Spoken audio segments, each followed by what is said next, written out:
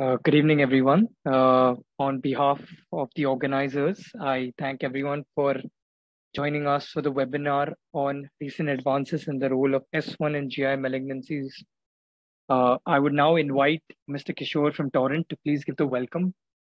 Over to you. Good evening. On behalf of Torrent, myself, Kishore Shettigar, extends a warm welcome to all for the International Speaker Program. In line with our mission to expand our access to quality drugs and provide information on disease management for the benefit of cancer patients, it gives us immense pleasure to take one more stride in this direction by arranging a virtual International Speaker Program on recent advances in S1 therapy for GI malignancies. It is a matter of pride to have amongst us eminent medical oncologist, Dr. Raghav Sundar from National University Cancer Institute, Singapore, as a speaker, and all our respected chairpersons and panelists from India, Dr. Purvish Parikh, Dr. Shekhar Patil, Dr. Raghunath Rao, Dr. Shyam Aggarwal, Dr. Satya Dattatreya, Dr. Bhavesh Parikh, Dr. Bishwajit, Dr. Sridhar Dasu, and Dr. Prabhat Bhagava as our key opinion leaders in this virtual international speaker program today. I thank everyone for being a part of this program and look forward to your opinions and suggestions that will help and guide us in finding clinical insights regarding all potential uses of S1 therapy. I now request the organizing chairperson, Dr. Purish Parikh, sir, to give a brief introduction of today's international speaker, Dr. Raghav Sundar, and then proceed over with this event. Thank you. Over to you, Dr. Purish, sir. Thank you, Mr. Kishore. It gives me great pleasure to introduce our keynote speaker, Dr. Raghav Sundar, who is the consultant, Department of Hematology Oncology at the National University Cancer Institute, Singapore. He's also the assistant professor at Yong Lu Lin School of Medicine, National University of Singapore, and at the Cancer and Stem Cell Biology Research, Duke, NUS Medical School, N1, the Institute for Health, National University of Singapore. And I now invite our speaker to please talk on the topic, recent advances in S1 for GI malignancy. Over to you, sir.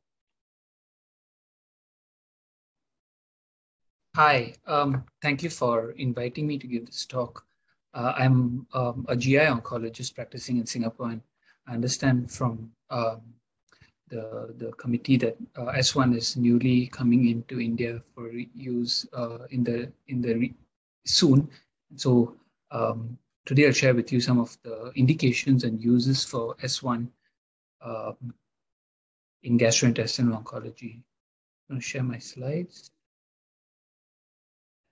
Are you able to see this? Yes, sir, your slides are visible. All right, great. Okay, let's get started. So these are my disclosures. And today we'll talk a little bit about 5-FU pharmacology and then straight away dive into the role of S1 in the different gastrointestinal tumor types. What is not going to be in the scope of this discussion is I will assume that everyone understands the landscape of the various cancers, and this is mainly putting into context the S1 related trials that are being run in these different spaces, rather than a big picture sort of thing. So let's talk a little bit about 5-FU biology first. So we know that 5-FU is broken down by DPD to DHFU, and DPD is actually widely present in the human body. Mostly it's in the liver, but it's also present in white blood cells, gastric intestinal mucosa, kidneys. And this is kind of why 5-FU actually is a pretty good drug, because it's so broadly available that you don't need to actually even have dose reductions for 5-FU when you give it in patients with liver impairment or with renal impairment. But one of the problems with the wide availability of DPD is that when you originally tried to give oral 5-FU, it has very erratic uptake because it's very quickly broken down by the gastrointestinal mucosa. And that's kind of why the oral 5-FUs that have been created have to be rationally designed to address some of this breakdown of 5-FU into DPD. And then that's kind of why the oral 5-FUs such as capecitabine and S1 come into play, where capecitabine is a rationally designed prodrug of 5-FU that is broken down by several enzymatic steps, 3 enzymatic steps essentially, with the last step being performed by this enzyme called TP or thymidine phosphorylase. And we know that thymidine phosphorylase is actually much higher expressed in tumor cells compared to cancer, compared to normal cells, and that's kind of why capecitabine then ends up going into the cancer cells more than the normal cells. Similarly, I'll move on to talking about the drug of interest for today, which is essentially 5-FU, is S1, and S1 is a combination of 3 drugs. It has Tegafur, which is a prodrug of 5-FU and is converted to 5-FU by CYP2A6. It has Jimerasil, which is a DPD inhibitor, which is a reversible competitive inhibitor of DPD. And it has Otoresil, which inhibits the phosphorylation of 5-FU in the GI tract. And essentially, the 3 drugs put together, where Tegafur is metabolized into 5-FU, Jimerasil inhibits DPD and reduces the degradation of 5-FU, and therefore is supposed to help in reduction of the incidence of hand-foot syndrome as well as neurotoxicity. On the other side, you also have Otoresil, which is essentially reduces the GI toxicity by reducing the phosphorylation of 5-FU in the GI system. And S1 is essentially a combination of these 3 drugs in this 0.41:1 ratio. And for those of you who are yet to be familiar with S1, essentially comes as a capsule. It's actually slightly smaller than the 500 milligram capecitabine tablets. And okay, so moving on from pharmacology into the different tumor types, I think as a gastrointestinal oncologist, I predominantly use S1 in gastric cancer because I think most of the evidence, the strongest evidence for the use of S1 compared to capecitabine, for example, lies in gastric cancer. So I'm going to cover gastric cancer in a little bit more depth, followed by hepatobiliary cancers, and then followed by colorectal cancer. So first we'll talk about locally advanced gastric cancer. And these are the key studies that we will cover, which includes in the adjuvant setting, the ACT-GC study, the JACRO-GC07 study, as well as ARTIST-2. And in the neoadjuvant setting, there's the JCOG-0501, but more importantly is the PRODIGY and the RESOLVE study. So I'm going to talk about these in a little bit more detail. Okay, so the ACT-GC study is an adjuvant study that was it's a Japanese study that essentially looks at patients with stage 2 and stage 3 gastric cancer that were randomized after surgery to 1 year of S1 or observation. Again, for those of you who are unfamiliar with S1 dosing, it's essentially given similar to capecitabine as a BD dosing. And the typical regimen for S1 is 4 weeks on, or rather the standard regimen for S1 is a 4 weeks on, 2 weeks off regimen. But very often due to cumulative toxicities, it can be switched over to a 2 week on, 1 week off regimen, again, very similar to capecitabine. And so in this study, S1 demonstrated an overall survival benefit compared to observation alone, with a 10% improvement in overall survival, with and a 12% improvement in relapse-free survival. And this essentially established S1 as a standard of care of for adjuvant treatment in Japan for the longest of time. This was recently supplanted by the JACRO-GC07 study, which focused specifically on stage 3 node-positive gastric cancers, where patients are randomized in 1:1 fashion to the now standard of care, the recent standard of care of S1, with an addition of 6 cycles of docetaxel to S1. And this was a large study with 1,100 patients that were randomized. And there was improvement in relapse-free survival to the addition of docetaxel to S1 with an improvement of survival of about 15%. And this was recently updated in ASCO GI last year, with also a definitive improvement in overall survival, with the 3-year OS with the docetaxel S1 arm reaching 77% compared to 71%. So a 6% improvement in OS for the addition of docetaxel. And this has now essentially become the standard of care in Japan, where most patients with node positive or stage 3 gastric cancer receive 1 year of S1 with 6 cycles of docetaxel. 6 cycles of docetaxel in combination with S1 with a follow-up of S1 for 1 year. I'm going to talk about ARTIST-2, but to bring you up to speed to ARTIST-2, I'm going to talk about ARTIST-1 first. So ARTIST-1 actually looked at the role of the addition of concurrent chemoradiation in the adjuvant setting, where patients who had, it's a Korean study where patients had undergone a D2 resection were randomized in a 1:1 fashion to capecitabine and cisplatin for 2 cycles, followed by concurrent chemoradiation with capecitabine, and then it's a sandwich regimen with another 2 cycles of cape-cis, compared to 6 cycles of just cis-cape alone, which is a surrogate for the Zelox regimen, which was established as standard of care for classic. And essentially in ARTIST-2, there was no difference in the addition of chemoradiation for the patients compared to XP alone. However, in a subgroup analysis, it was found that the node-positive patients may have benefited from the addition of concurrent chemoradiation. And so that's what brought the ARTIST-2 regimen along. And by then, S1 was starting to take precedence in Asia, and therefore they redesigned the ARTIST-2 study looking at node-positive gastric cancer.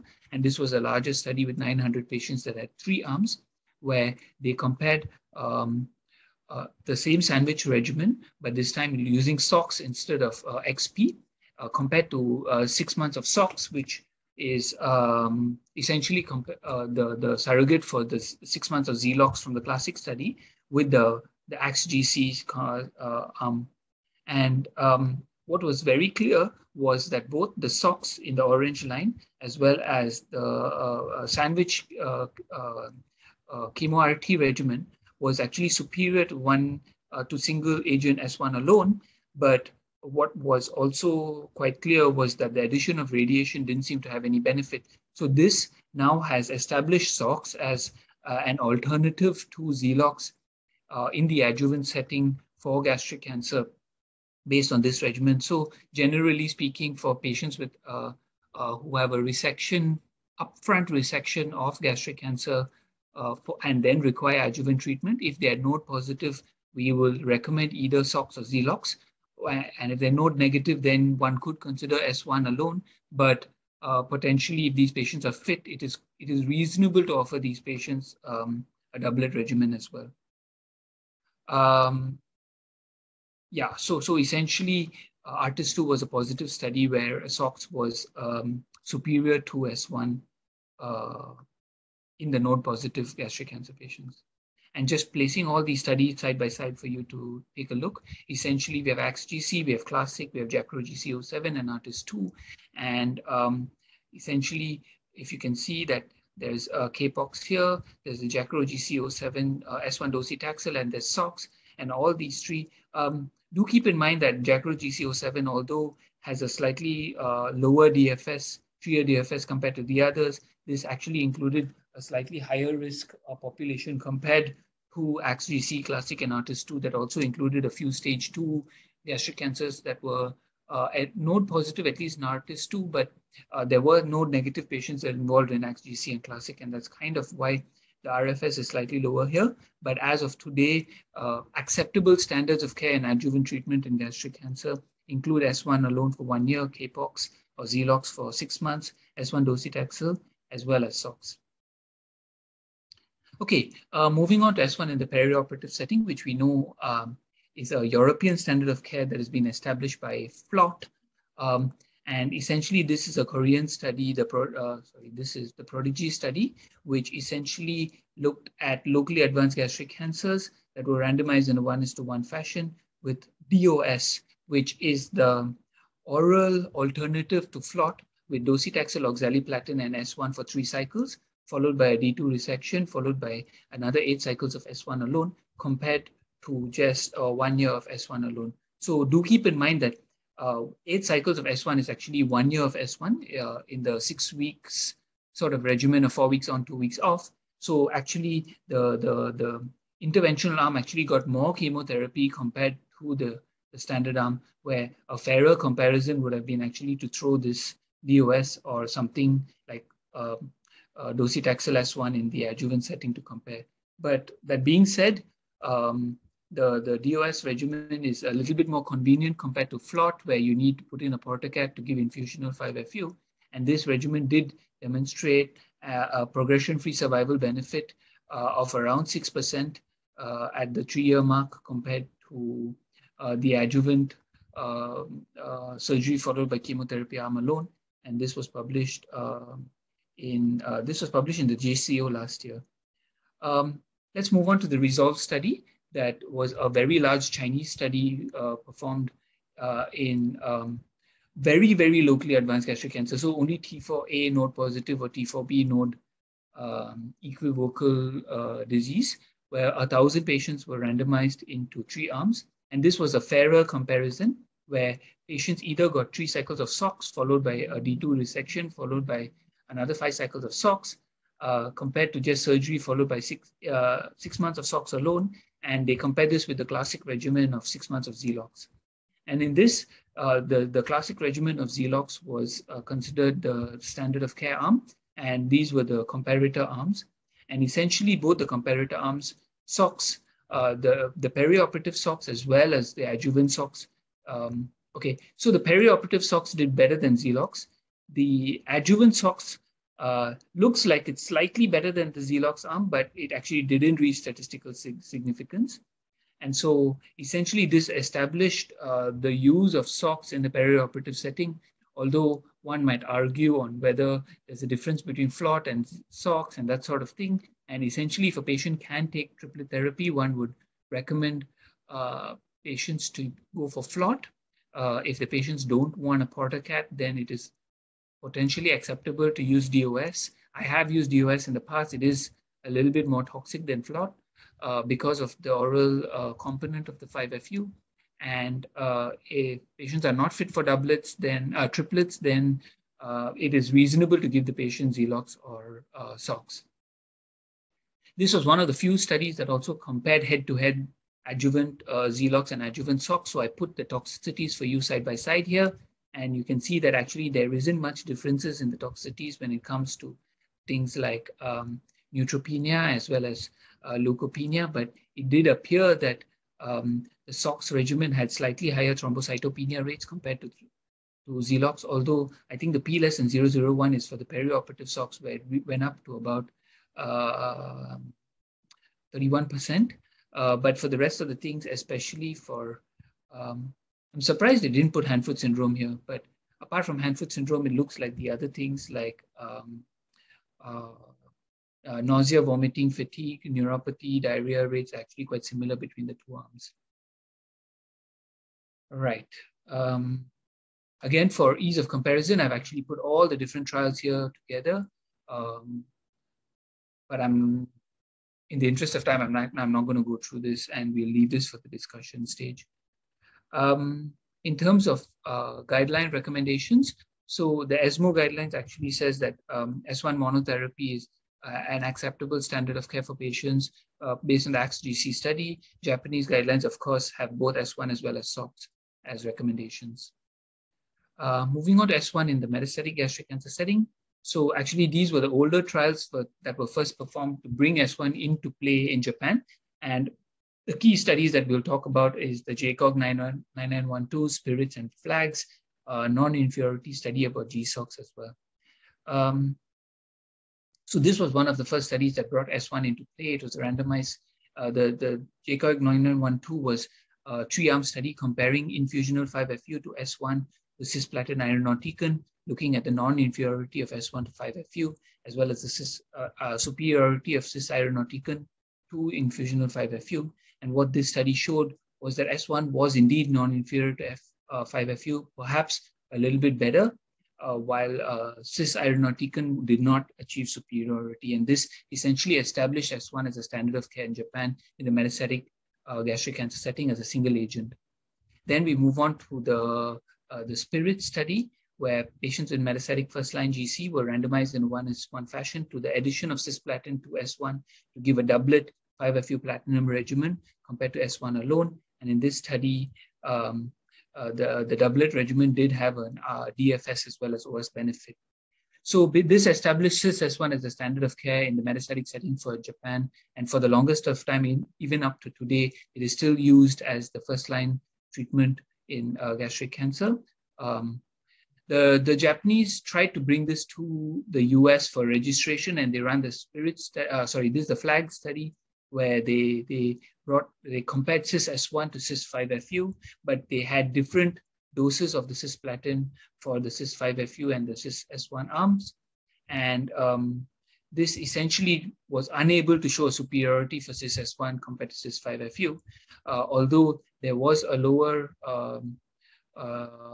lower side effects in the cis 5-FU arm, cis S1 arm, although we're not sure if this is because of the lower dose of cisplatin, because 100 mg per meter square of cisplatin is actually quite a big dose for metastatic gastric cancer. The GSOX study was looked at the non-inferiority of SOX compared to cis S1, and this essentially demonstrated the non-inferiority of SOX, and we know that oxaliplatin is easier to administer compared to cisplatin, and this therefore has established SOX as an alternative option for patients with metastatic gastric cancer. Of course, in the immunotherapy era, I do have to draw your attention to Attraction 4, which randomized patients with either Xelox or SOX who, with the addition of nivolumab, where 60% of patients in this trial actually received the SOX regimen.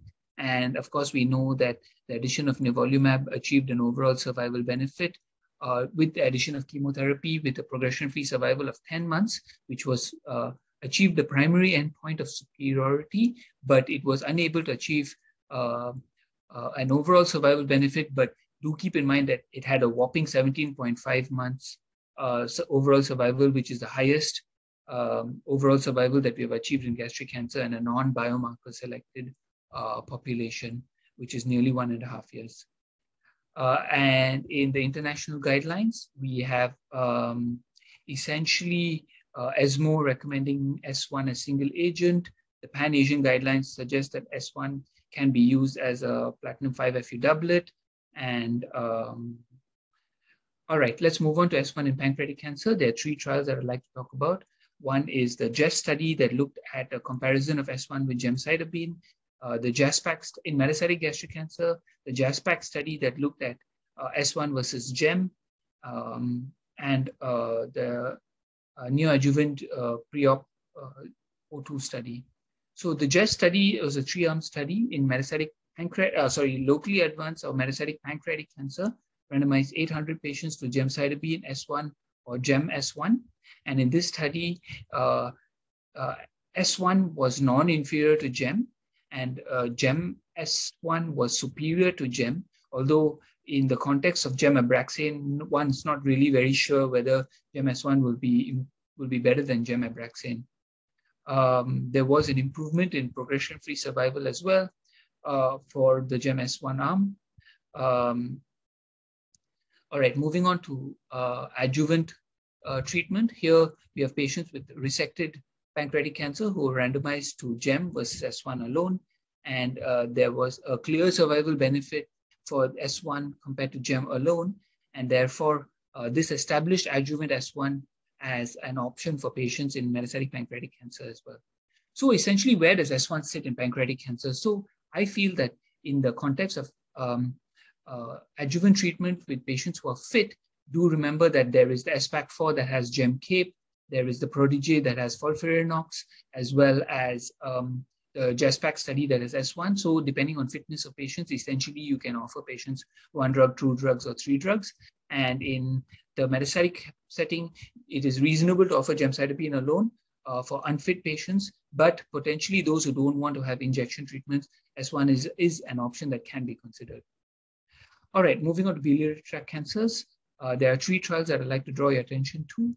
First is the FUBA-BT study, then is the MITSUBA study, both in advanced biliary tract cancers. And then recently just presented at ASCO GI a couple of months ago is the ASCOT study in adjuvant biliary tract cancers.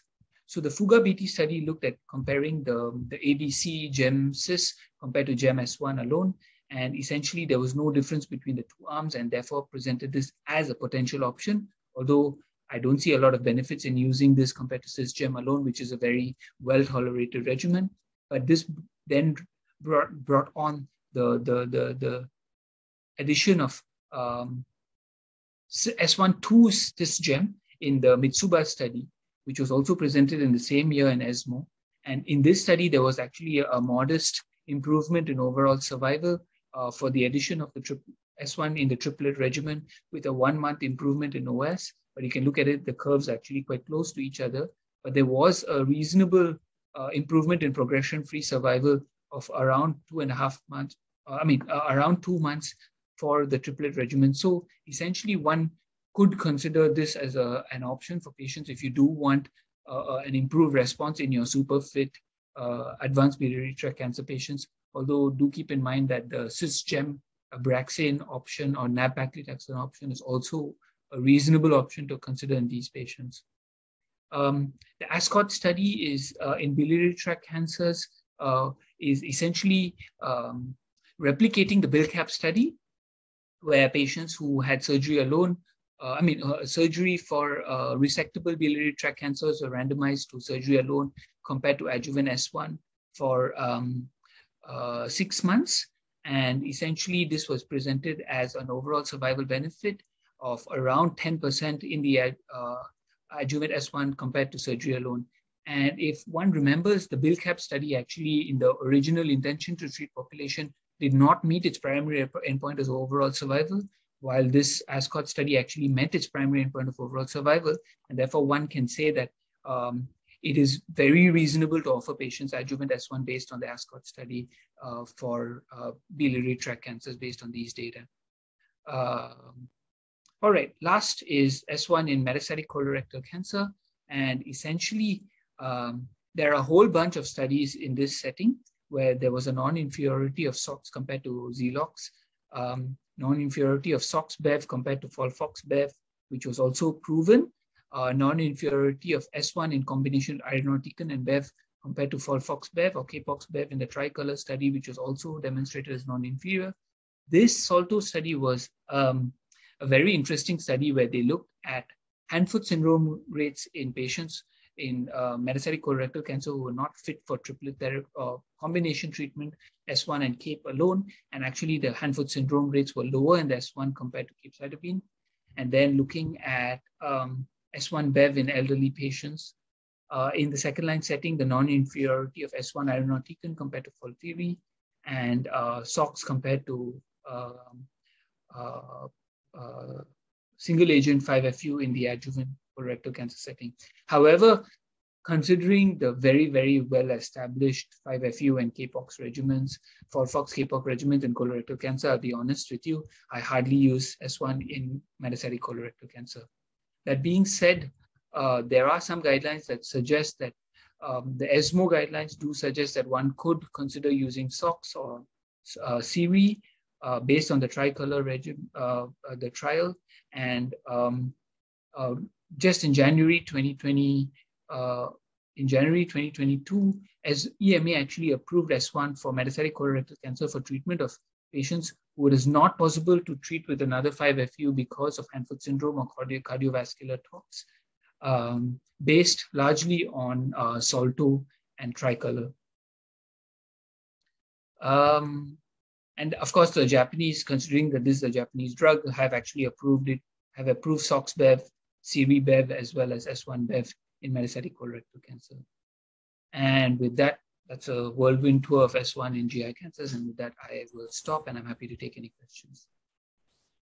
Thank you very much, Dr. Raghav. That was indeed a wonderful exposition and a very nice detailed overview of all the possible indications for S1. And it's very nice to know that there are indications beyond gastric and colorectal cancer which have shown significant benefit. I'm sure there will be a lot of questions but I think we'll see if there is anything specific. So Dr. Shalin Kumar has said, what are the similarities and differences with capecitabine?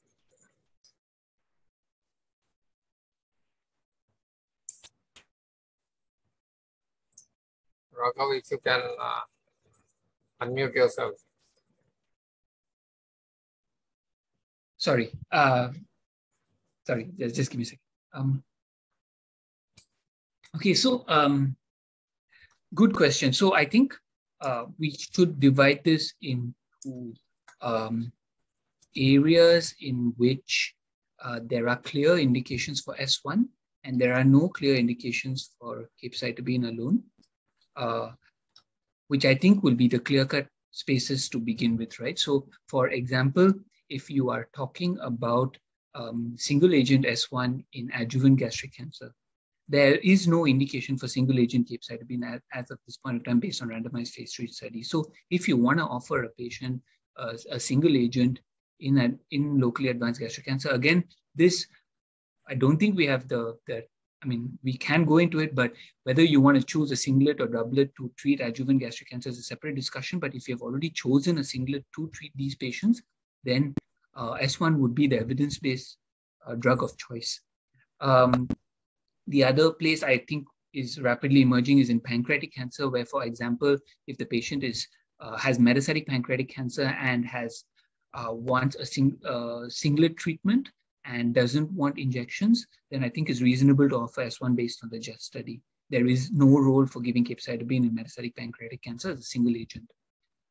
Similarly, in adjuvant pancreatic cancer, again, if patients don't want doublet or triplet treatment, and they want single agent, they don't want injections, again, S1 has evidence, but capecitabine doesn't have evidence. Adjuvant biliary tract cancer will be the other space based on ASCOT, although I think it hasn't entered guidelines yet, but the data are pretty convincing. And here I will say that given that Bilcap has been standard of care and we've been giving adjuvant capecitabine for patients, I would say that it can be offered as an alternative and has potentially now stronger evidence compared to Bilcap, where Bilcap at least technically didn't reach its primary endpoint of overall survival, although the long-term survival data that was just presented, published in JCO, I think last week, actually is pretty convincing that capecitabine is a reasonable standard of care. I think the other place that, now if you start talking about places where both S1 or capecitabine can be used and can be used interchangeably, then the other strong place where, at least based on SALTO and those sort of trials, is where if the patient has a high rate of hand-foot syndrome from capecitabine, one could consider switching to S1. But to be very honest with you, from personal use of both S1 and capecitabine, I don't see a massive decrease in the hand-foot syndrome. I won't say that S1 has no hand-foot syndrome rates. It actually has a pretty reasonable amount of hand-foot syndrome. And lastly, I think its cost, and at least in Singapore, S1 is still more expensive than capecitabine. So as far as it comes to me from a practical basis, I just give capecitabine if I can, unless there are clear indications to give S1. Right. Dr. Biswajit, our senior medical oncology colleague, has asked a very important question. Is there any data to compare 6 weeks S1 versus 3 weeks S1? A good question. So as far as I know, there are no randomized phase 3 studies comparing this, but from a practical basis, if you're given S1 in the 4 weeks on, 2 weeks on regimen, it's super difficult to give it. By the 3rd or 4th week, patients already coming in with their hands peeling and diarrhea and stuff like that. So I've had a very, very small handful of patients who have survived the full 1 year of 4 weeks on, 2 weeks off, and almost halfway through, I'll always switch them to a 2 weeks on, 1 week off. So it's a practical answer. It's very, very hard to stick to the 4 weeks on, 2 weeks on for 1 full year. Thank you very much, Dr. Raghav Sundar. It was wonderful to listen to you, and we hope to involve you in the future as well.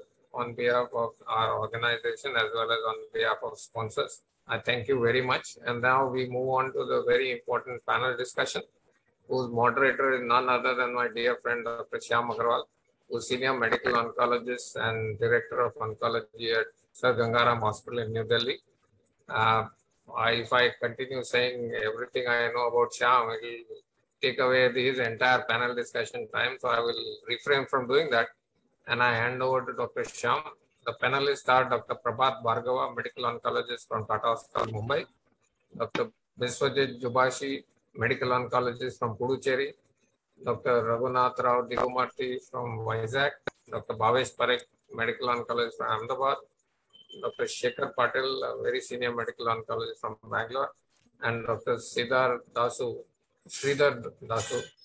who is the senior oncologist on the panel from Hyderabad. Over to you, Shyam. Thanks, Purvish, for those kind words. And I think Dr. Raghav will stay back for the panel, Dr. Raghav, will you be able to, continue with us through the discussion? I mean, if you want me to stay on, I'm happy to stay on. I'm interested. It's 11 p.m. in Singapore right now, so it might be difficult for him. But if he's there for a few minutes, it's our honor and pleasure. I'll stay on for a while. I'm okay with that. The kids are asleep, so Thank you. Thank you very much. So, this drug is absolutely new for us since it's just being launched. So I, kind of drafted this panel discussion, looking at whatever information we could gather. I think we didn't, at least I didn't have all the information which you have shared with us. I mean, that's really very encouraging in terms of pancreatic and biliary cancers.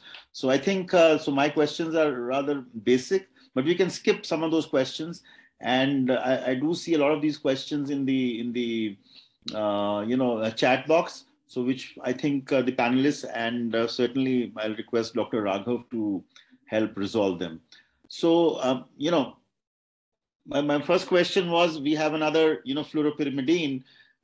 So the question to, say, Dr. Shekhar Patil. So do we really need, where is the need for fluoropyrimidines in oncology? I think some of the things I've highlighted here, Shekhar, what are your thoughts on fluoropyrimidines and malignancies? Is Shekhar there? Shekhar, sir, can I request you to unmute your mic?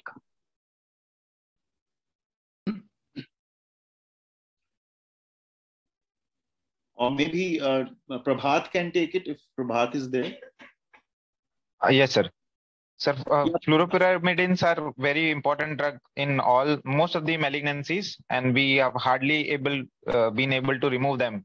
In breast cancer, it is upcoming again as adjuvant capecitabine has a role in TNBCs, and even S1 has a role in even hormone-positive breast cancers.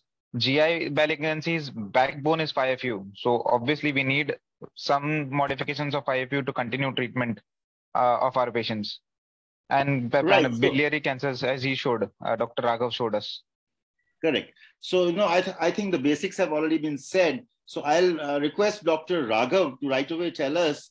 I mean, we spoke about only stomach and colon and pancreaticobiliary.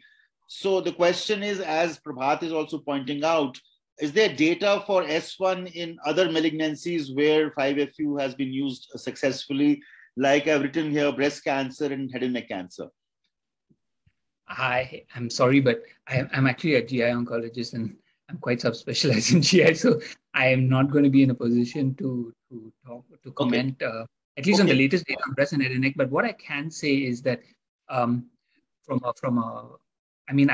on the advisory board for Taiho, and essentially for S1, it is a very much Japanese-driven sort of drug development pipeline. It's a very Japanese-driven drug development pipeline, and essentially the Western countries don't believe in the S1 data because all the trials that are run in Japan show that the data looks beautiful. Like JASPAC, if you compare the S1 and gemcitabine single-agent trials in pancreatic cancer, and like, wow, how can a single-agent 5FU work so much better than single-agent gem, right? So, and every time it's replicated in the Western countries, it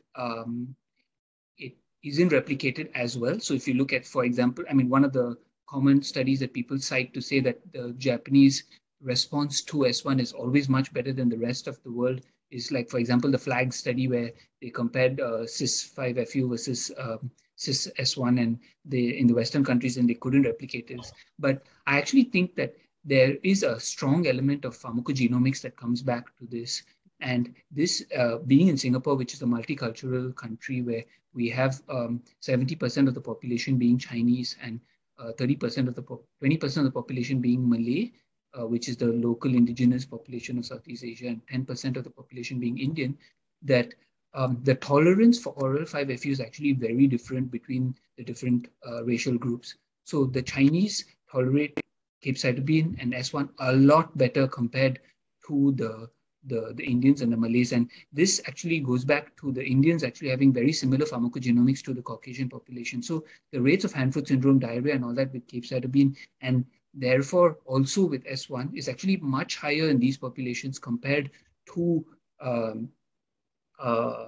the Asian population essentially. And therefore, if you're using the S1 data in India, I would strongly urge you to actually compare the toxicity rates to capecitabine. It will not be extremely different from capecitabine toxicity rates, and will actually be fairly different from the Japanese toxicity rates. So this question of does the role of additional 5-FUs come into play? The answer is actually, I think we have to go back to the evidence that are being generated when we use these drugs, and you can't just switch all your patients who are on capecitabine to S1 sort of thing. Absolutely. Is the broad principle advice that I can give here. So, right, Dr. Raghunatha Rao, I think you're there. Very much, Shyam. Go ahead. So I think Dr. Raghav has raised several pertinent points regarding pharmacodynamics, regarding the toxicity.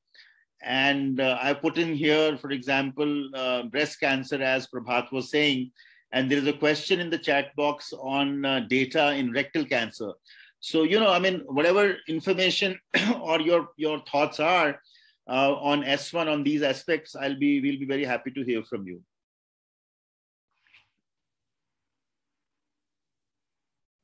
Yeah, you have to unmute, Raghu. You have to unmute yourself. Will claim that it has less GI toxicity, less neuropathy, less hand-foot syndrome, and less cardiac toxicity as well. But if that is pharmacogenetically determined, then probably, as Dr. Raghav has said, Indians will be as prone to hand-foot syndrome from S1 as they are from capecitabine or 5-fluorouracil. So it may not be much different. But having said that, if you see the use of 5-FU induced toxicity, it's pretty different whether you give it in the chronic form or in the acute form. So that is very well known. It's nothing dramatic about it. So the breast cancer patient has a different 5-FU toxicity than the GI patient, and that is where probably S1 might actually score. So my feeling is that it is good to give it in those situations where we were very comfortable giving it as monotherapy or in combination with oxaliplatinum. Should not be a problem. So you could possibly replace 5-fluorouracil in all those situations. I'm a little wary of using 5-fluorouracil in head and neck, especially in those who have had a radiation prior to. They may actually precipitate a radiation recall phenomenon and severe mucositis, which typically carries away the patient. Okay, thank you, Raghu. So there's a question, Dr. Raghav, regarding rectal cancer. So is there data to support capecitabine? I mean, of course, capecitabine is used along with, say, radiation or in K-pox, etc. So is S1 effective, and data is there in rectal cancer as well? Yeah, so as far as I'm aware, there are no major large trials looking at S1 in combination with radiation. So I'll be quite careful of using it as using S1 with concurrent chemoradiation compared to capecitabine, where we are actually very familiar with using capecitabine in the chemoradiation sort of setting. I would like to highlight, though, that when we're talking about 5-FU here, that the use of infusional 5-FU and oral 5-FUs actually have quite a lot of differences in toxicity. So, for example, hand-foot syndrome is quite a lot more in oral 5-FUs compared to infusion 5-FUs. So if your patient is having hand-foot syndrome from or capecitabine, for example, I would strongly urge you to not consider switching to S1, but rather advise the patient to switch to Folfox, or infusion 5-FU or Degramont or something like that, rather than offering the patient to switch from capecitabine to S1. So Dr. Bhavesh did ask role of S1 with radiation in rectal cancer. So there is very little, as you said. So when Dr. Raghu was saying that, I mean, let me ask this question. If somebody is on capecitabine and the patient has hand-foot syndrome, is not tolerating the drug, capecitabine. So is it wise to switch to S1, or you think go to the other drug? Dr. Raghav? Yeah, so in my practice, if the patients have hand-foot syndrome from capecitabine, we will just go through the standard principles of just stopping the drug, letting the patient improve, supportive treatments, emollients, and good nursing care. And then depending on the need to continue with the 5-FU drug, we will advise the patient to actually switch to infusion of 5-FU rather than switching from capecitabine to S1. In a very, very small subgroup of patients who are absolutely refusing to take injection-based drugs, especially because infusion of 5-FU requires a portacath or a PICC line or something like that. Then in that small subgroup of patients, I will discuss switching. But to be honest, switching versus just dose reducing the capecitabine and re-challenging is probably not much different. And at least in Singapore, the cost of capecitabine is a lot lower than S1. So there's very little reason for me to switch patients from CAPE to S1. Right. Bhavesh, you want to ask a question directly to Dr. Raghav? Dr. Bhavesh, you are, on the chat box, you are active. Dr. Yes. Bhavesh? Yeah. Yes, sir. So, Dr. Raghav, if at all someone has some hand-foot syndrome because of S1, is the same principle we should use to treat hand-foot syndrome because of S1, or any other difference compared to capecitabine? Pretty much. So our hand-foot syndrome pathways that we have in our hospital are very similar for S1 and capecitabine in terms of stopping the drug, supportive care, and then restart at a dose reduction. Okay. Thank you. There's another question on HCC. Have you tried in hepatocellular, or, you should not be venturing into that without any data? Not in the immunotherapy era. You should not be giving chemotherapy to HCC patients. Right. Okay. We have Dr. Sridhar Dasu, who is the surgical oncologist, and you showed us data on perioperative, chemo with the docetaxel FLOT versus DOS. So, Dr. Sridhar, you want to ask any question there regarding the use of, preoperative or perioperative chemo? Dr. Dasu? Yes, sir. Because this is a common question. Unfortunately, or fortunately, I'm the only surgical oncologist in a panel full of medical oncologists. Yeah. But the basic funda we used to always have. Sometimes you have patients, who want to go upfront surgery, and then they go for adjuvant chemotherapy. And our medical oncologists always say that it's better, the patient should have gone for some form of perioperative chemotherapy, especially if the CT shows, node positive disease or some mild perigastric fat stranding. And my argument was always that there is no head-on comparison between perioperative chemotherapy followed by surgery versus surgery followed by adjuvant chemotherapy. So I wanted to ask, sir, in Singapore also, if you have a CT finding which shows that, especially for distal stomach cancers, adenocarcinomas, and do they generally go for a perioperative chemotherapy, or is it like a surgeon-dependent thing where you can, if the surgeon feels that the nodes can be resected, then they go for surgery and wait for the final staging to plan adjuvant chemotherapy? Thanks. Great question. And we usually have a 1-hour lecture just on this in most of our conferences. And Yeah. Singapore takes a very pragmatic stance here, where we take a little bit of the West and a little bit of the East when we make decision making. Like I know in Europe, everyone will go for FLOT. If you're T2 and not and above, you'll go for FLOT before you go for surgery. And in Japan, unless the tumor is stuck to everything, the spleen, pancreas, everything, they'll go for surgery first and then only go for chemotherapy after that. But in Singapore, what we do is that we will discuss most patients in a multidisciplinary tumor board. Almost every patient who is T3 and above or node positive will get a diagnostic laparoscopy to ensure that patients don't have peritoneal metastases. Sorry, my screen froze out. Am I clear? Yeah, we are hearing you. We can hear you properly. Go on. So everyone will get a diagnostic laparoscopy to rule out peritoneal metastases, and then we discuss in a multidisciplinary tumor board to decide on whether the patient should get perioperative treatment followed by surgery or they should get surgery upfront. But there are a few considerations that we'll take into account. Number one is the location of the tumor. Is this gastroesophageal junction, or is this how much of the esophagus will need to come out, and is this pylorus involving, and can we save the patient from a total gastrac or not? Because if you can save the patient from a total gastrac, or if you can avoid doing an esophagectomy, and you can actually give the patients perioperative chemotherapy to bring the size of the tumor down, then we will advise the patients to go for perioperative chemo, considering that this is not like, for example, a T3 and not tumor sort of thing. The other consideration is whether the tumor is bleeding or not. Because if the tumor is bleeding, it's actually going to be pretty difficult for you to give chemotherapy, and we generally prefer not to give like palliative radio before the surgeons go in. So if the tumor is bleeding and the surgeons can take it out, they can actually be sure of getting R0 resections. We'll actually ask the surgeons to take it out first.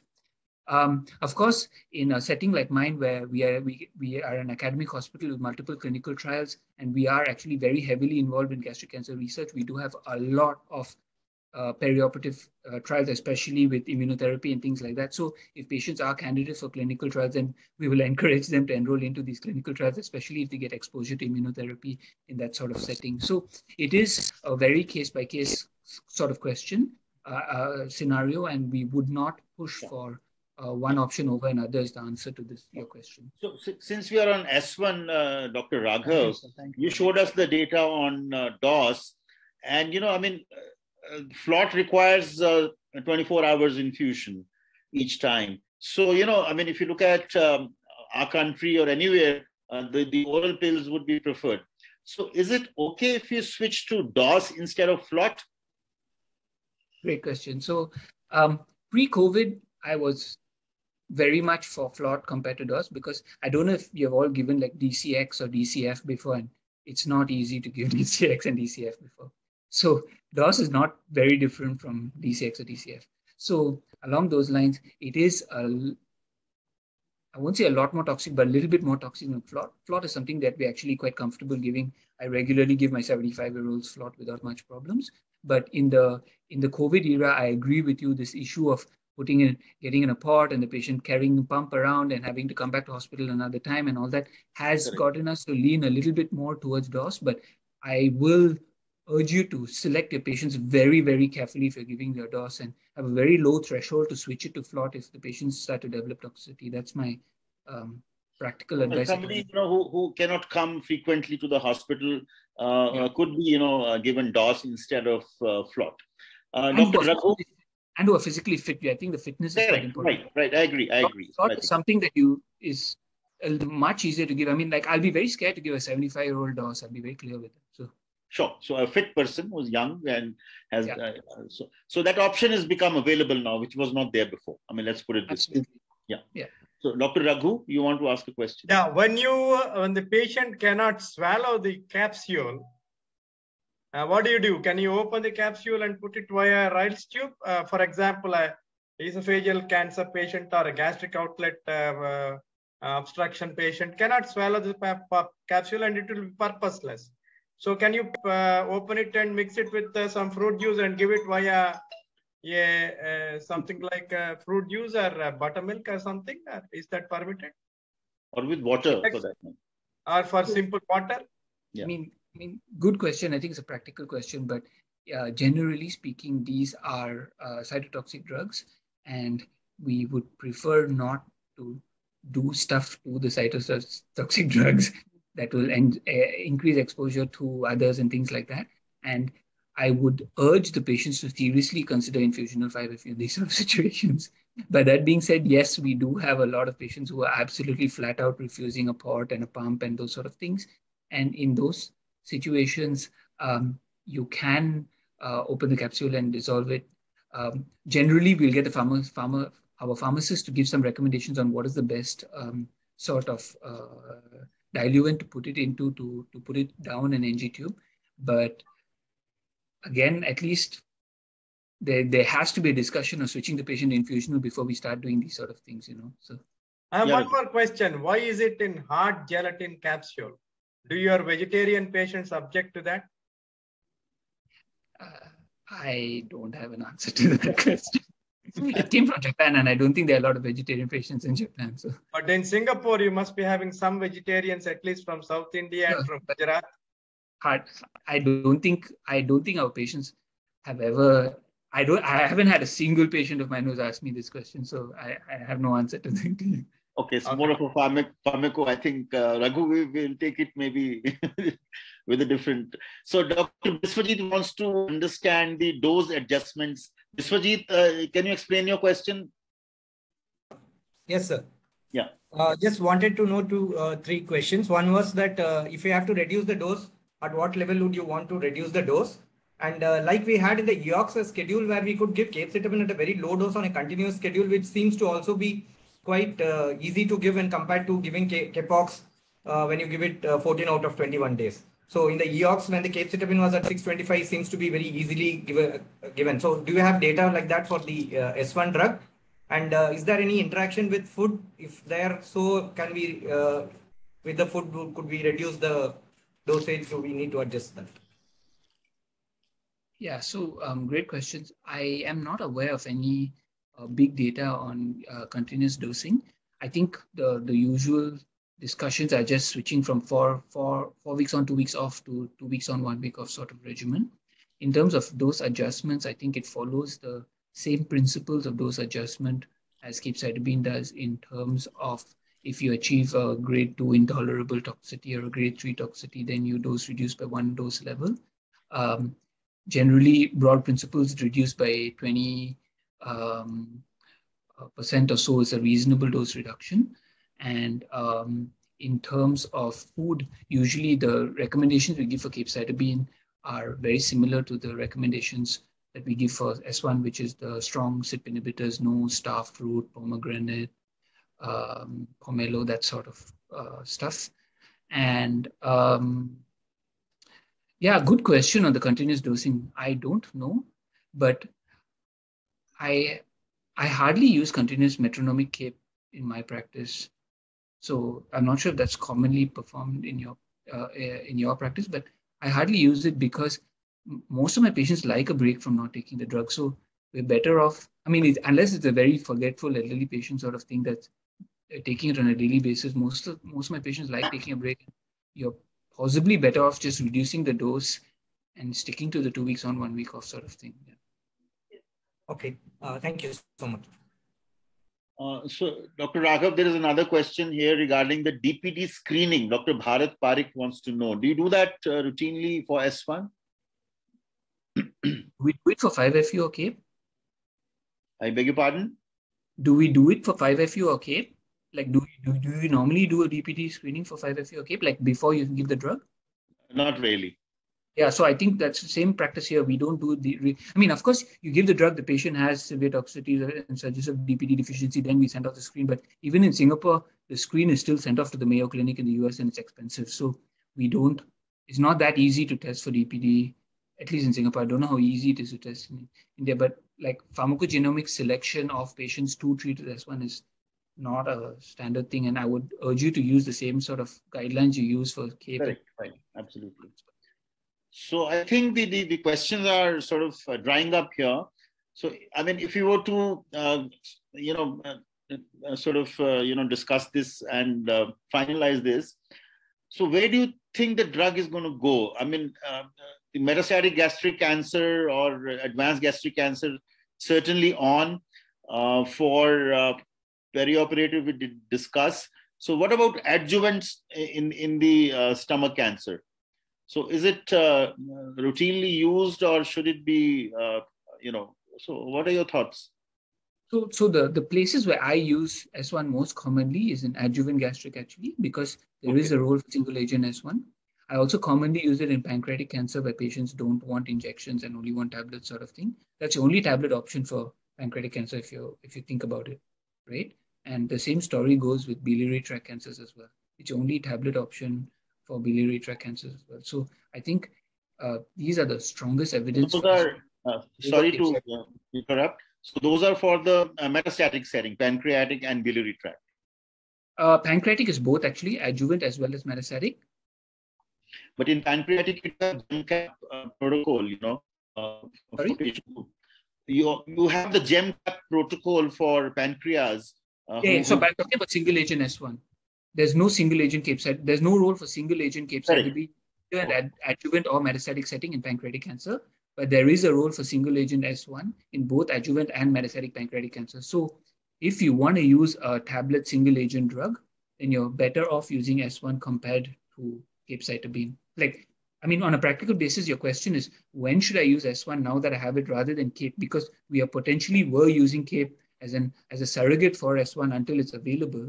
But now that S1 is available, the strongest evidence for S1 where you should not be using CAPE and you should be using S1 if where it's available, the strongest evidence is in these sort of situations, right? So single agent, adjuvant gastric, single agent, metastatic gastric, single agent, metastatic pancreas, single agent, adjuvant pancreas, adjuvant biliary tract. These are the 5 places that I think we will use it without questions, and no one will ask you, hey, why did you not offer the patient CAPE? In the rest of situations where you could use S1 or could use CAPE, to me, it comes down to a cost thing. And at least in Singapore, S1 is still more expensive than CAPE. Both are pretty cheap, but S1 is still more expensive than CAPE. So most of the time, we practically will choose CAPE over S1. So the rest of the role for S1 is a lot less compared to capecitabine. So what about colon? I hardly use it in colorectal cancer. Okay, so I think so I hardly use it there. Yeah. So I think there was one question. I don't think you can use S1 after the failure of capecitabine because it is just a similar, conversion into 5-FU. And as Dr. Raghav said, it has a, what do you think about the Dutch data where the incidence of hand-foot syndrome was, much lower with S1? So, what do you think? Yeah. It is a randomized study, so it's there for people to quote, but on a practical basis, I don't see a difference between the two. Okay, so that's where perhaps the pharmacodynamics may be coming into play when you look at Asian patients and Asian incidents. So is there any biomarker in development? No one's working. No one's working on this. No one's moved to Lonsurf for any work. At least I was focusing mostly on Lonsurf, and even Lonsurf is coming off patent soon. So I don't think there's any major basic research that's being done in the S1 space at the moment. Okay, so I think the questions in the chat box are sort of finished here. I do have a long set of slides which I can continue to show. Purvish, what do you think? Do you want to continue this, or since we are a little ahead of time here, I think we can show the next slide, Kashish.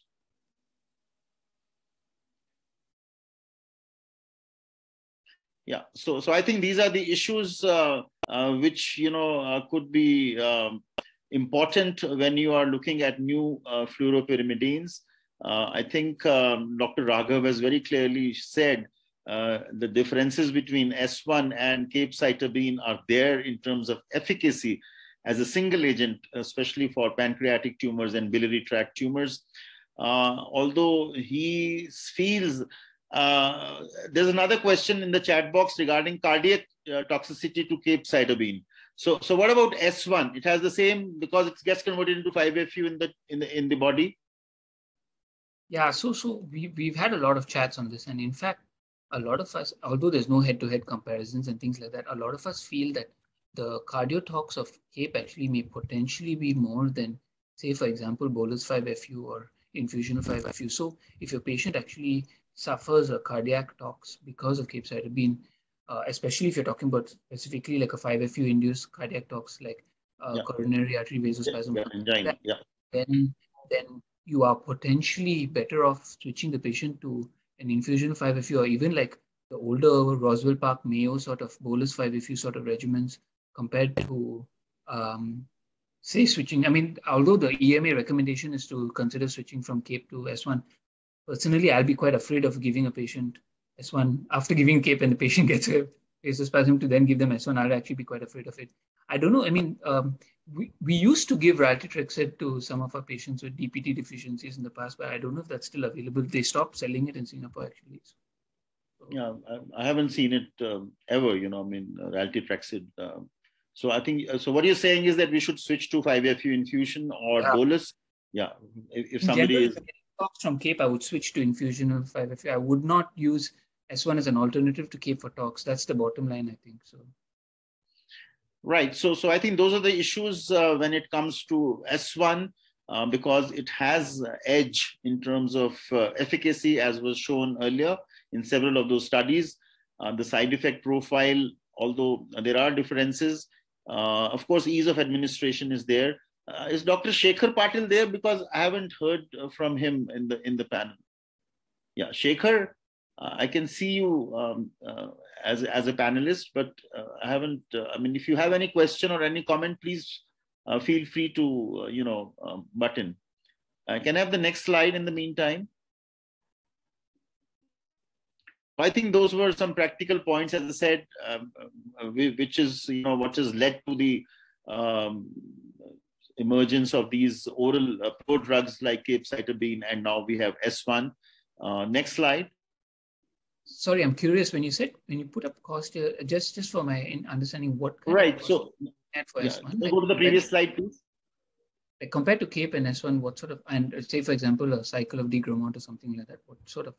So if you have to do the infusional 5-FU, then you have to go for chemopots and the PICC lines, etc. So which does add to the cost, and then the patient has to sort of be near you or near the hospital for removal of the needle, etc. And that does add to the cost as compared to capecitabine. So I have no idea here in India as to what the cost of S1 is really going to be, because this drug is just has not been launched. So I have no idea of the cost at all. So I mean, what I'm getting from you is that S1 is much more expensive than capecitabine. Like it's at least like, I think in Singapore, like CAPE is like $1 per day or something like that, but S1 is like $5 per day or something, about 5 times more expensive. So right. So I mean, capecitabine is just very, very cheap here. I don't know the cost of S1, but it certainly is much lower than infusional 5-FU because of the logistics, hospitalization, etc. Because that adds to the cost of the treatment, So the patient has to bear the cost of hospitalization, port, etc. Yeah, I mean, I think the question between infusional and tablet, I don't think that one is, there are lots of things apart from cost, but I was more curious about the differential in cost between S1 and K. Yeah, because I think that will come into play when you're offering a patient. One drug is clearly cheaper than the other. Yeah. Right. So we are not aware of the cost at this point in time because the drug has not been made available to us. So this is the first kind of session on S1 which we are going through. So can we have the next slide? So issues with capecitabine. So, because of, I mean, that's another issue. Raghu, are you there? There, Raghu. Very much there. Yeah. So, I mean, I just wanted to ask to the panelists, what percentage of patients go through the toxicity necessitating dose reductions, and then of course the efficacy does tend to get compromised. So I think that's a very important question with capecitabine in all over the world. I think in India as well. Typically, we don't see that when we use infusional 5-FU. Right. You see that more often with oral capecitabine, because the various medical oncologists use various doses, starting from 750 milligrams per square meter twice daily, which is supposed to be the standard dose. Most patients can't tolerate that. So they drop down, for example, radiation oncologists, when they're irradiating the rectum, they use a dose of 850 milligrams per square meter once a day. So that's the standard dose they use. But typically, yes, you find that there is a dose compromise. Whenever you use any oral drug, there is a dose compromise. So one way of looking at it is patients tend to drop a pill here and there. So that is a possibility with any oral drug. It can be capecitabine, it can be S1 as well. Whereas they can't do that when you're giving an infusional 5-FU. That's you have given it and you can't possibly get out of it. Nothing more than that. So that is always there. So Right. dose reduction can happen at your level. It can happen at the patient's level with a little bit of GI disturbance as they swallow the pill. Yeah. Dr. Prabhat, you want to add something to this issue, on this issue? Nothing, sir. What Dr. Raghu has said is something similar that we face. We tend to reduce the dose of capecitabine very early, and 5-FU, once it is gone, it is gone.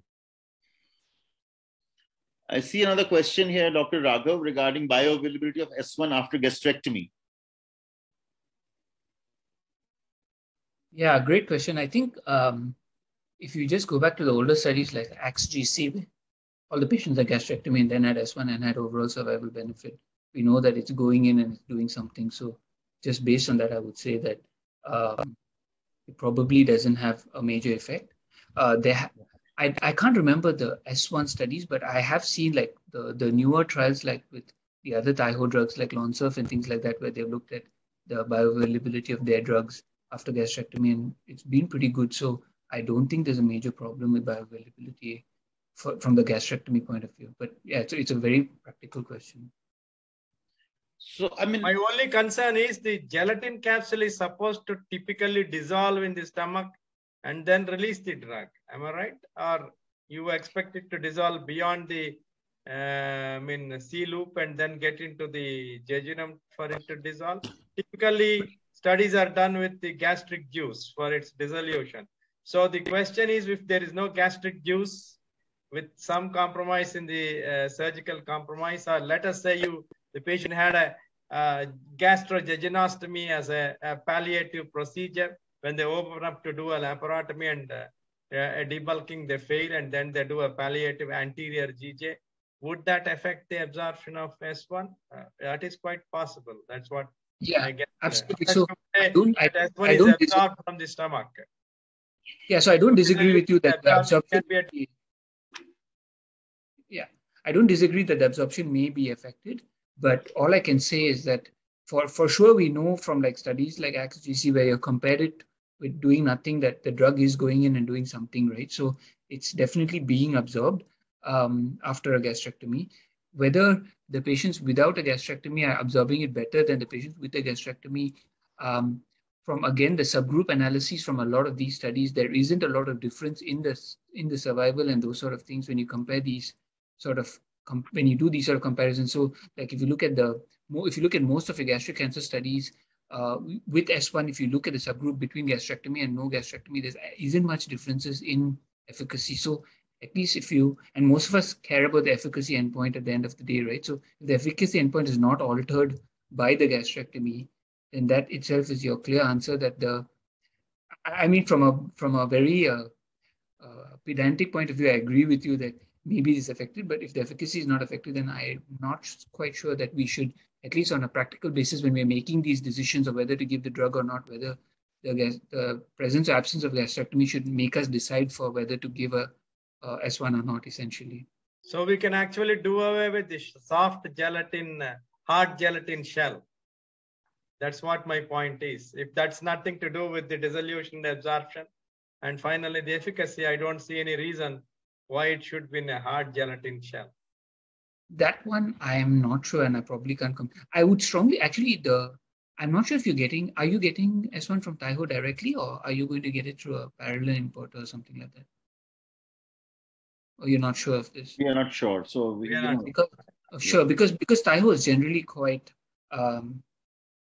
approachable when it comes to this sort of stuff. At least in Singapore, like the Taiho reps always are there for us to ask these questions, and they'll get a proper pharmacist to answer these questions for you when you ask them. So I'll actually urge you to, especially I understand your concerns about the gelatin capsule sort of thing. I'll actually urge you to reach out to the Taiho guys to help you address this. Considering that India is a pretty big market, they will probably consider. I mean, again, I'm not sure if you're getting it directly from Taiho or not, but if you are, then you should talk to them because they are pretty approachable and they will probably help address this in a more scientific way, scientific/pharmacology driven way than I'm answering from a clinician's sort of perspective for this. So can I have the next slide? So I think we're coming towards the end. So I think just can Can you go to the next slide? Yeah, next. So I think Dr. Raghav had already shown the composition and mechanism of action. Next slide, please.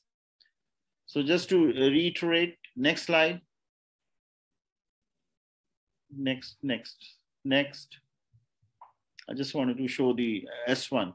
Next slide, please. I think those are all the basic stuff. Next. So those are the drugs which are now available. Next slide.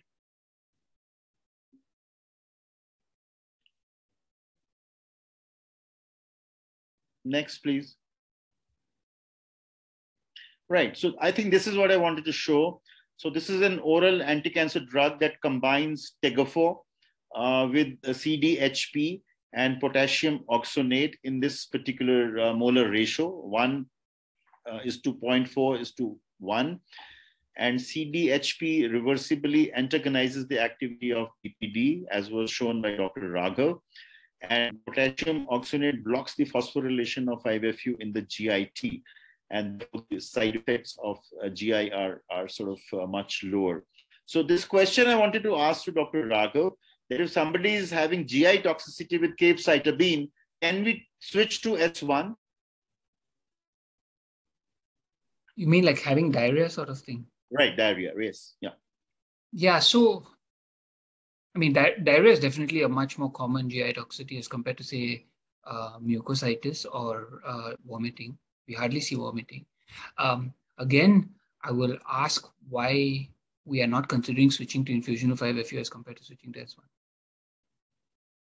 I think that it always goes back to this. So although Taihook always sells that it's slightly less toxic, from a practical basis, it's always why are we not just switching it to infusional, and or if the patient insists on staying with tablets, is have you considered just dose reducing the capecitabine and re-challenging as compared to you are very likely to end up with very similar toxicities with S1 compared to capecitabine sort of thing. I mean, say for example, you give full dose cape and then the patient comes in with grade 3 diarrhea 10 times. Are you really willing to switch that patient to full dose S1? I'm not sure. You're not sure. Right? Okay. That's your question. Like, are you willing to switch to full dose S1? If you're saying you're going to switch to a lower dose S1, then you might as well try a low dose cape first rather than a lower dose I will S1. get the answer that you are more keen on 5-FU infusion rather than switching from capecitabine to S1. That's what I think you're clear. I mean, I think that at least if the patient's facing toxicities, that you should tell the patient that there is a less toxic option, and then go back to the practical aspects of pump and all those things. I mean, we all face those issues, but it shouldn't just be a direct, oh, you're having a problem, just take another tablet, it's going to cause you less toxicities. I think that's not the correct answer, basically. Okay, great.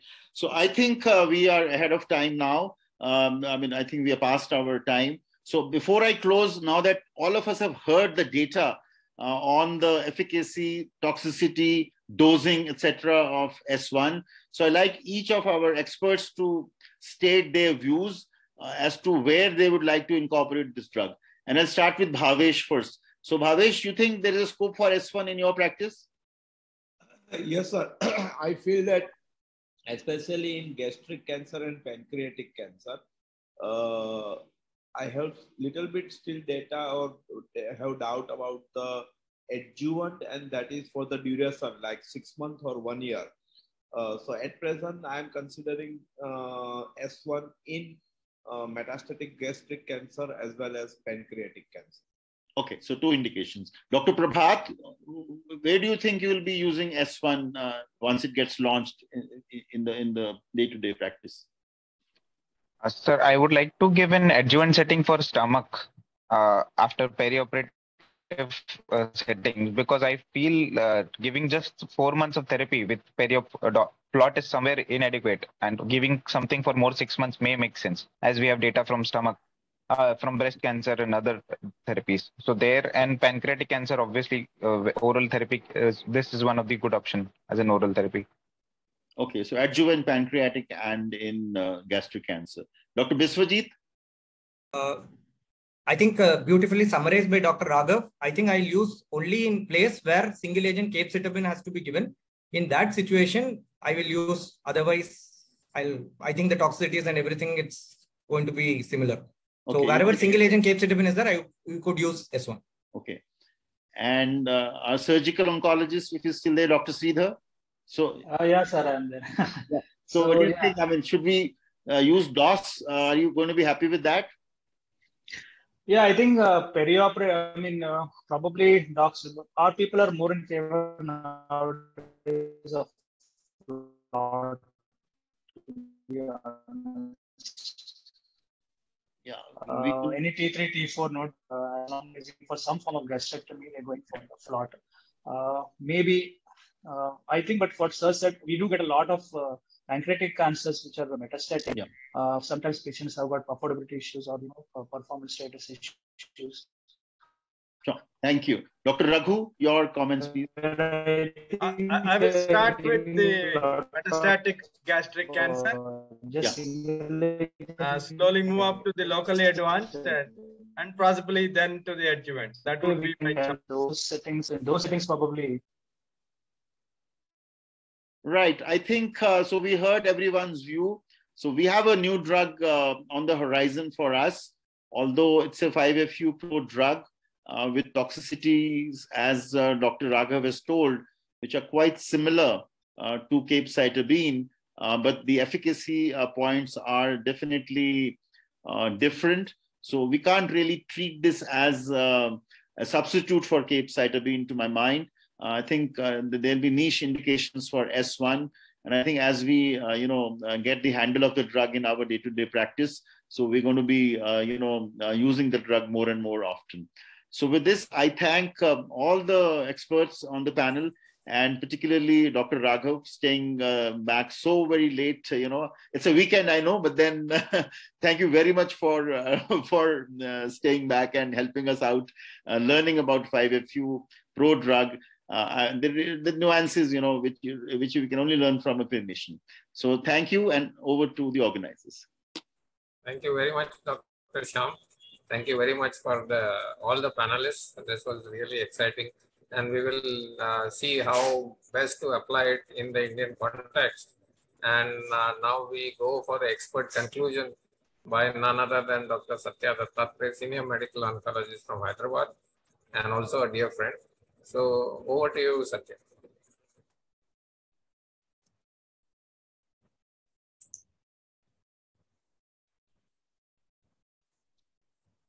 Satya, sir, can I request you to unmute your mic, sir?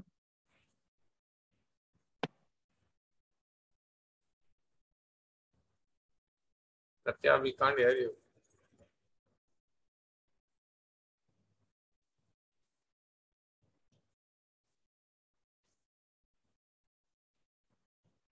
There seems to be some issue with Dr. Satya. Let me just try and call him.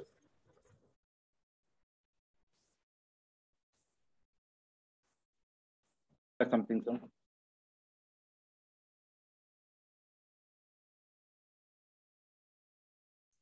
Go ahead, Kishore. Yeah. So on behalf of the entire Torrent Pharma, I take this opportunity to express a sincere gratitude to all the respected doctors who have attended this program. Your expertise and suggestions will certainly help us in our new endeavor. The valuable inputs and views shared by you during this virtual ISP will definitely help us to chart our future courses of action and thereby strengthen our position in the oncology segment. We express our sincere gratitude to the speaker, Dr. Raghav Sundar from the National University Cancer Institute, Singapore, and all our respected chairpersons and panelists from India. The oral format and flow of this meeting would not have been really as meaningful had it not been guided by you. We are really thankful to each one of you for making today's program successful. And I also extend my thanks to Kashish and his team of Kabina Creations for organizing it so well. I once again thank all of you and believe that your support for Torrent will remain in the days to come. Thank you. Thank you very much.